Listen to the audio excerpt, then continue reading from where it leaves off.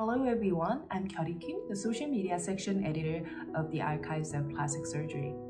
The March 22 APS issue is full of interesting articles in every section, especially in breast section.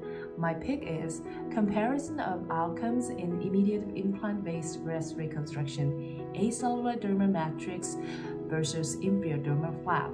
In this article, the authors found out the body mass index was higher in inferior dermal flap group, but otherwise there's no difference in complication, readmission, and reinterventions.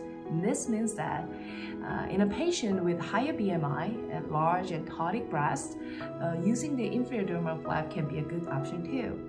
I highly recommend this article and also to check out entire March issue of the APS. APS is an open access journal, so anyone can view it. And let's connect through the APS Instagram, Facebook group, and YouTube channel. Thank you.